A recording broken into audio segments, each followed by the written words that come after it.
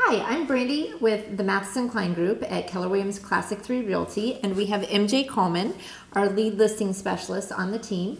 And today we are going to be talking a little bit about the difference between a buyer and a seller's market. So MJ, thank you for joining us today. Sure. Wanted to ask you if you can explain to us what the difference between a buyer and a seller's market is. Sure, absolutely. So real estate is just like any other business. There's a supply and a demand. And basically what happens is that if there is a high demand for something, the prices go up. So a perfect example would be when there is a new technology on the market. You see on the news people are camping out overnight and they're willing to pay almost anything for that new technology because there's not much of it, it's scarce, and it's special. And so the same thing happens in the real estate market.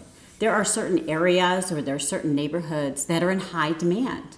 And because those neighborhoods are in high demand at that moment in time, you're going to find that the sellers are able to get full market value, or sometimes there's multiple offers and even above market value for their home. So they're really in the control seat. On the flip side, if you have a buyer's market, those buyers are going to be in control because you have an overabundance of listings. Like in a retail store, when we have a huge rack of clearance items, guess what happens? The prices start to go down, and the buyers have the negotiation power, and they'll come off that list price or that asking price, and you'll see it'll take a little bit longer for those homes to sell as well.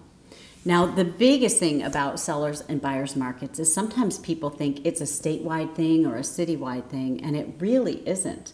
The market is determined by their very own market area or their neighborhood. So it's important that you enlist the help of an experienced realtor to be able to determine if your neighborhood is in a buyer's market or a seller's market. Wonderful. Thank you so much for that explanation. That's very helpful. And if you would like more information or if you're considering buying or selling a home, please feel free to give us a call or to check out our website on the number and information listed below.